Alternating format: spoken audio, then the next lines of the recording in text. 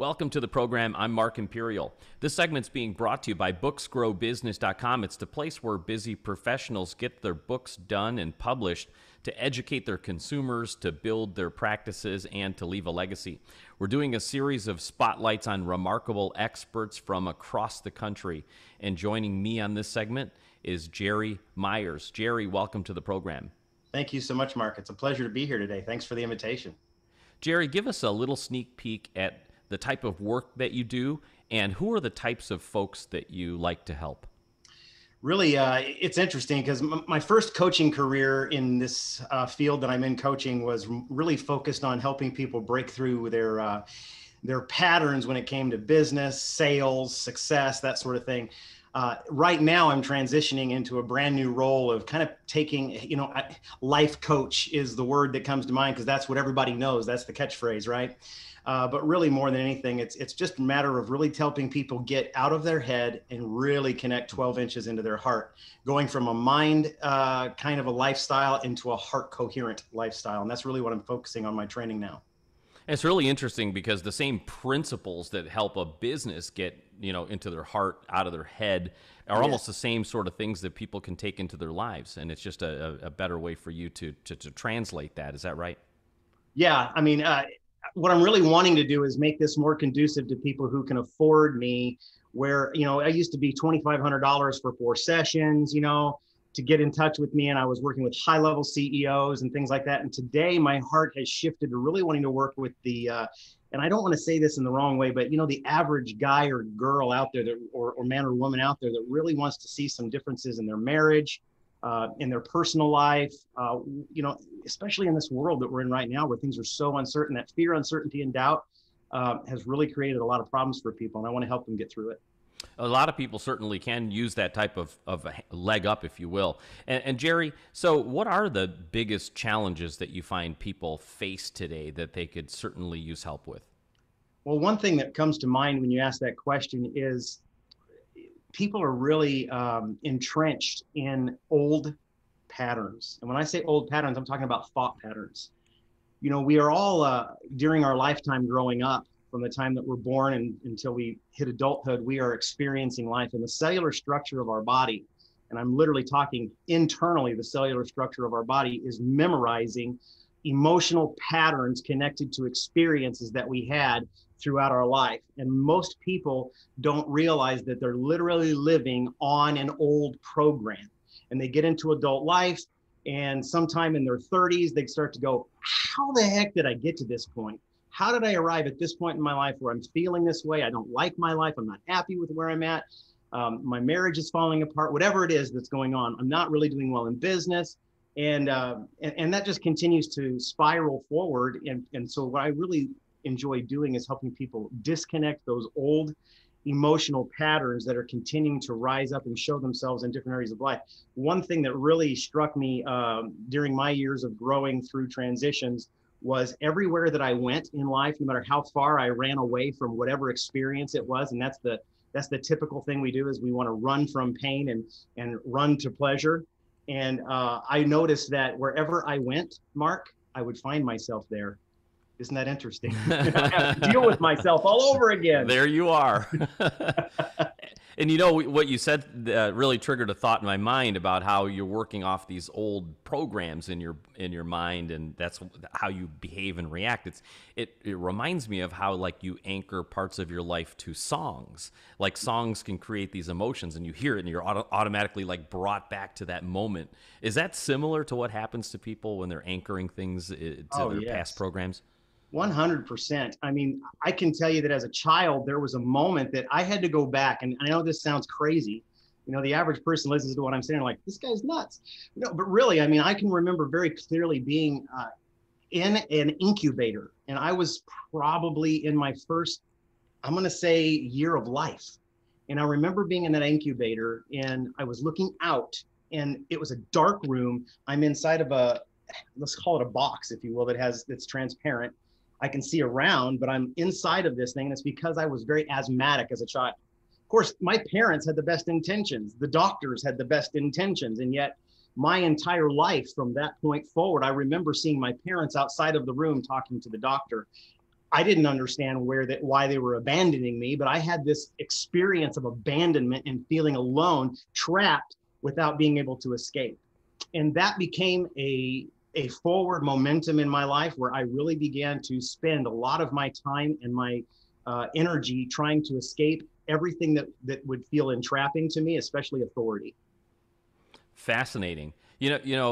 What comes to mind is I used to coach a little league team, and I remember there was a time where we would go into extra innings, and that particular team had never won a game when they went into extra innings. So immediately the emotion that I heard on the whole bench was, oh, that's like a very self-defeating thing. Is that very similar, like what people are anchoring, like, hey, the past equals the future? Yes. And the sad fact is this: it's not conscious. We do not consciously record these things. We unconsciously, subconsciously record these types of experiences. And so we don't even realize throughout our life, people will go through a divorce, they'll go through a job loss, they'll go through whatever it might be, the death of a family member or a friend, and circumstances arise and they don't understand. We hear this thing called law of attraction and like, well, I didn't attract that. Well, in effect, you really did, but it's not conscious that you attracted it. It's unconscious because an old pattern was showing itself and trying to work itself out, because you have to face the patterns that are there in order to break those patterns and move on. And so unconsciously, yeah. I mean, your team, unconsciously unaware of the fact that they were used to failing. And so it brought up that emotion of, oh, here we are. Oh, how can we win? We've never done that before. We don't know what that feels like. And until you get a new anchored emotional connection to a better experience that overrides the old programming, you're stuck. Now, if you had that particular team, you'd have them take a knee. What could you give them in that moment that would hopefully break that sort of pattern and hopefully give them a new vision? What would you do for them? I would simply have all of them, you said take a knee, which is brilliant. I would have them all close their eyes and I would say, guys, I need you to trust me for just a moment. Trust me and completely disengage from all connection to anything that seems weird to you, and just close your eyes and focus with me for just a moment.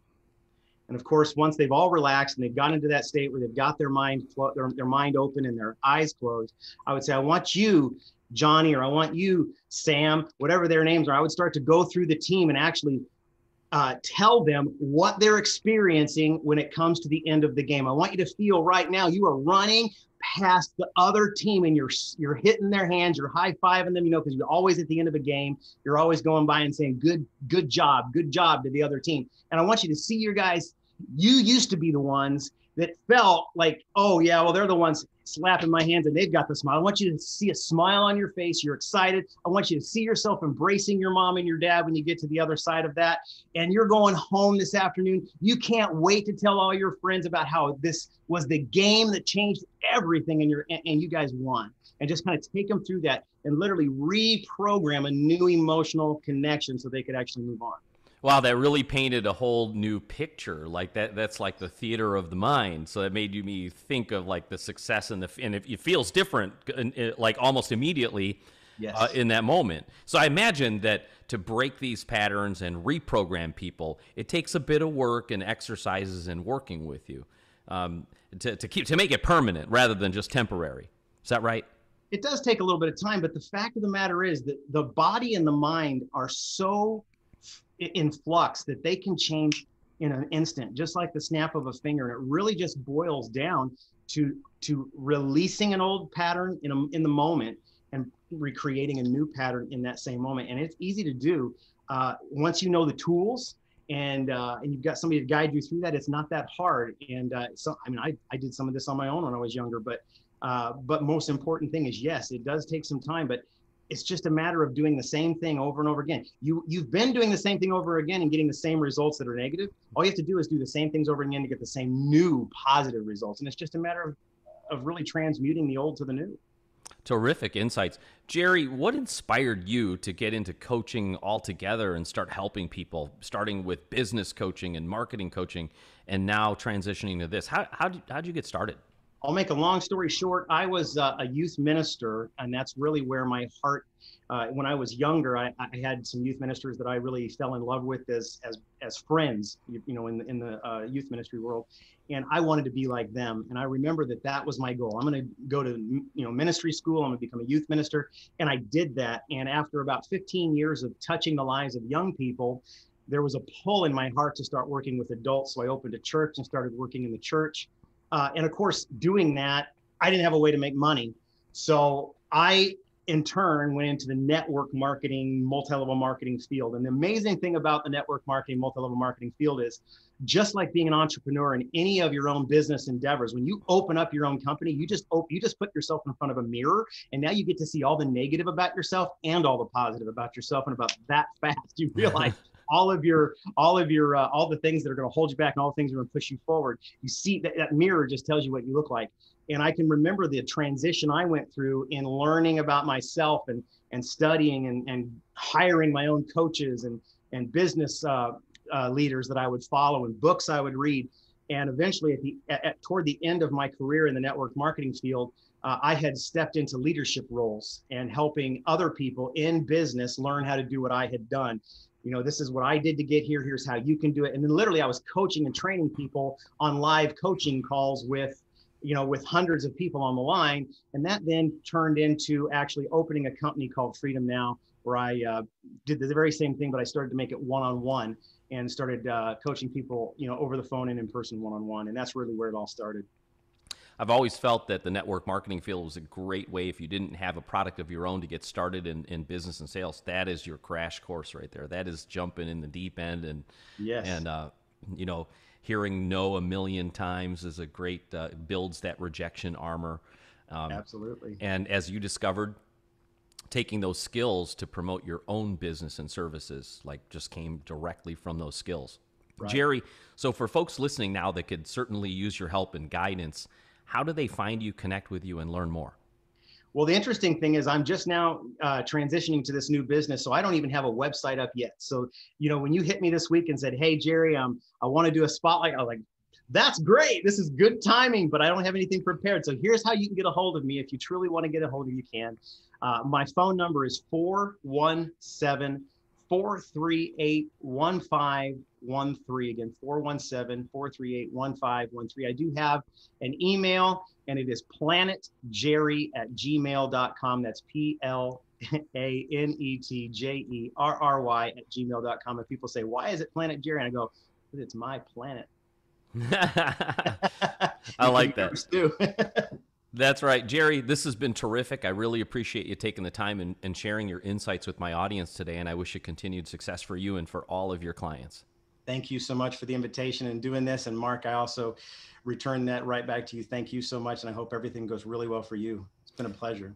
Thanks so much. That was Jerry Myers, and this segment's been brought to you by booksgrowbusiness.com. It's the place where busy professionals get their books finally done and out there so they can educate their consumers, build their businesses, and to leave a legacy. That's all for now. I'm Mark Imperial, and thanks for joining me.